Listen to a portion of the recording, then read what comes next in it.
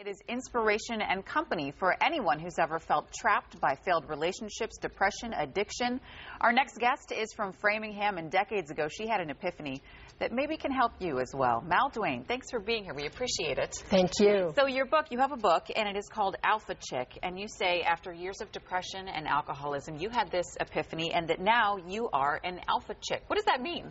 Shannon, any woman can be an alpha chick.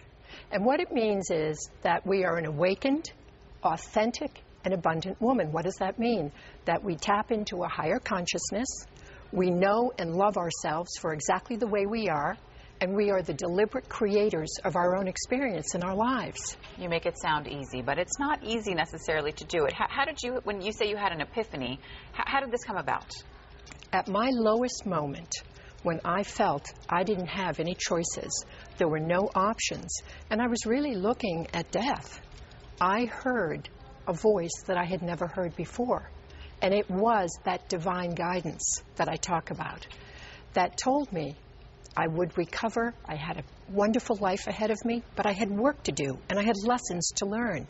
So how did you begin to turn things around at that point? I know a lot of women out there might be watching this, and maybe if they didn't even experience things to that extent, they felt some of this before. So how do you begin to turn things around at that point? I started with a daily practice of meditation, prayer, and journaling. And through that process, I discovered the 5 steps that I write about in the book.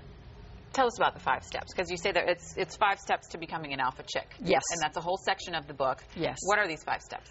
They spell faith, believe it or not, which is kind of interesting. Yeah. And the first one is focus. That wasn't intentional? They just happen to spell faith? They spell faith. That's what my divine guidance gave me. Okay. All right, tell us. So the first one is focus, meaning that we go within to find our answers. We're not looking out of ourselves for validation. The second one is acceptance. We have to accept our lives for just the way they are. We can't rewrite the script. Stop resisting. Okay. The third step is to identify our self-sabotaging behaviors and set new intentions, which are powerful, to start doing things that support us in our life. Thoughts, positive thinking, so important. And the last one is healing and helping. So once we are healed and we know that we're standing in our power and we're strong and we're self-loving, we need to turn and give it away and go and help others.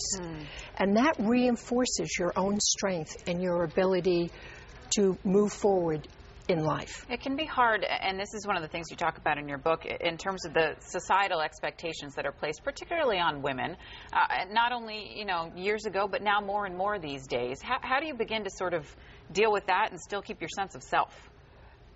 Media is very hard on women. They set us up that, we need the perfect body, we need the perfect dress, we need the perfect handbag and shoes. It has nothing to do about anything that's outside of us. Our true identity and strength comes all from within. It's that self-love, which what I tell women is an inside job. You're not going to find your validation from somebody else out there. It needs to come from within.